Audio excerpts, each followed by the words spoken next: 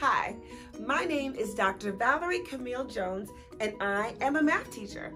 And most of the time, when people ask me about teaching math, they always say, Dr. Jones, you teach a lot of concepts that we never use. I mean, when are we ever going to use this? Well, this video is to answer that question.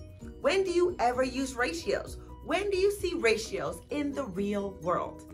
And y'all, I'm here to tell you it's all the time.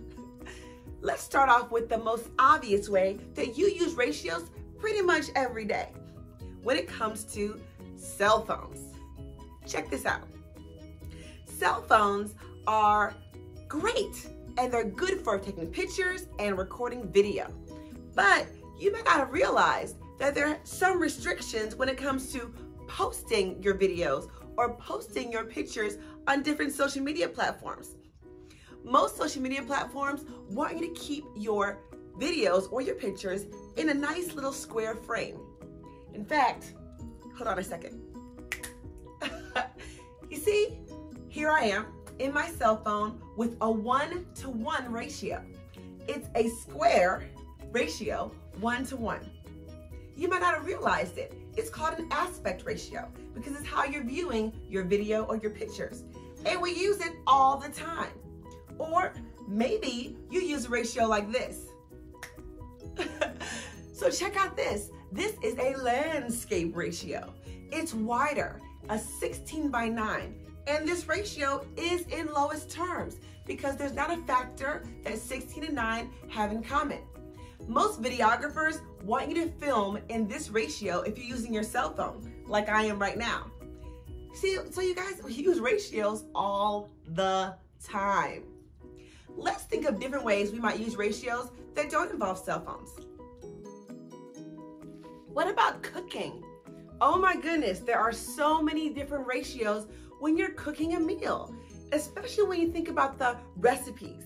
It might call for 1 part this and 1 part that. It might ask you to divide things up and give this portion of the meal to these portion of people. For example, I love ordering pizza, right? Or even cooking pizza. And I always have to figure out how many slices could I give each person so that way every part of the pizza gets distributed equally. So those are great examples of ratios that you see all the time, especially if you're like me and you like pizza. In fact, I wonder what she's cooking. I'm getting kind of hungry. Here's another example. Oh, I guess we're working out. Have you ever tried yoga? Well, if you have, you fit this ratio because 1 out of 4 Americans have tried yoga in their life. This is another example of ratios. In fact, these type of ratios, these type of 1 and 4 or 5 and 10 or 10 and 100 Americans, these type of ratios are said all the time when you watch television or media because they like you to see how you relate to everyone around you.